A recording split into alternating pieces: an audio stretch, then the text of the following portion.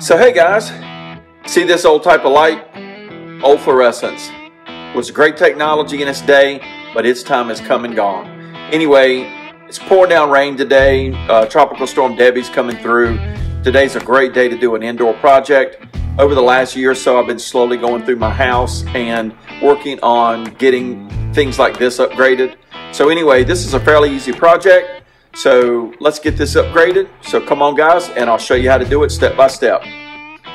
All right, the first thing we want to do is take a quick measurement, and I've already done it. If you measure the length of this is a 48-inch light strip or fluorescent light fixture, and it's about 4 inches wide. So I want to make sure when I go run to Lowe's, I want to get a fixture that's going to at least be this wide, or maybe even a little wider if I can find it. And obviously I need it to be 48 inches long. So guys, let's go ahead to Lowe's. We are on a mission to try to find a replacement light. We're looking for specifically a metal frame. It needs to be 48 inches long, and it needs to be about 4 inches wide, at least minimum, and LED neon strip. And guys, I think that's the one we're looking for right there.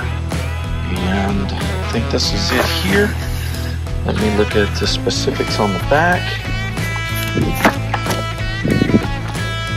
It is 48 inches by 5.5 wide, and it is LED.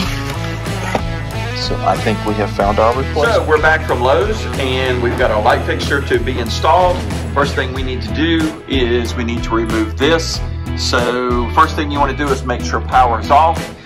Quick note guys, if you've never done anything like this and you're not comfortable working with electricity, just basic wiring, then I would highly recommend just hire it out. You can either try to find an electrician, or even there's a lot of guys that just do handiwork that can do this for you, and it's usually fairly reasonably priced. But anyway, if you want to tackle this, it's fairly easy. First thing you want to do is make sure power is off to this, and then we will start taking the fixture down. First thing we'll do is remove the bulb, the lights themselves.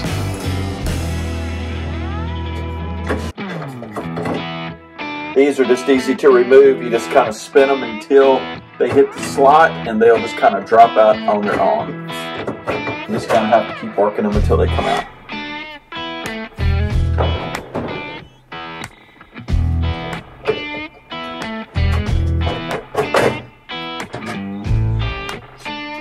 Pull the cover off. Now you can get access to inside the frame itself. On old fluorescent lights, they have a device in it called a ballast, and the wiring just runs in here. You've got your hot and neutral, and again we have power off and removed. So we are just going to disconnect.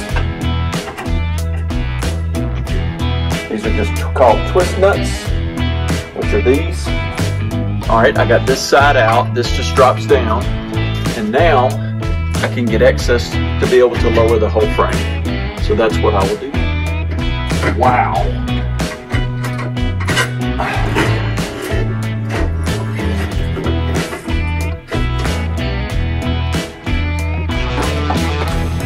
Guys, that's crazy.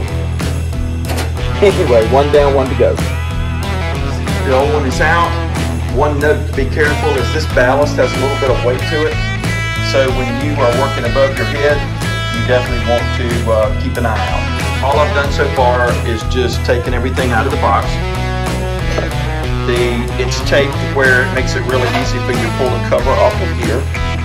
Once you do that, there is this little cover here that goes here, and it covers the wires. I went ahead and removed that to expose. I've got my green for ground, black for hot, white is neutral, and right here is my point. I'll bring the house wires in. And then I also went ahead and popped out these little knockouts. This will be how I secure it. And so now I'm ready to go up and put it in place and run my house wires in through here, and then I'll work on getting it secured. So that's the next step. So guys, at this point, I am mounting it to the ceiling, just hooking it into the sheetrock using screw-in sheetrock mounts. These hold anywhere from 30 to 60 pounds, depending on what size you get. Once I did that, it's just a matter of connecting the wires. This is very straightforward. Just connect black to black, white to white, and green to copper. And once I got that finished and got everything all locked into place, I tested it, it was all working fine. So then it was just a matter of putting the final cover on, and it took just getting, using both hands to get it in place, and once that locked in, I was all done. So there you go, guys. Not a hard project to do at all. Man, did it make a big difference going to an LED light. It's so much brighter, and this is supposed to last for thousands and thousands of hours, so pretty much maintenance free. So guys, I hope you're enjoying this content. If you are, please don't forget to hit the like, share, and subscribe. I sure would appreciate it. And for now, remember, here at Project Next, there's always one more. So guys, I'll catch you on the next one. Thanks so much for watching. We'll talk to you soon.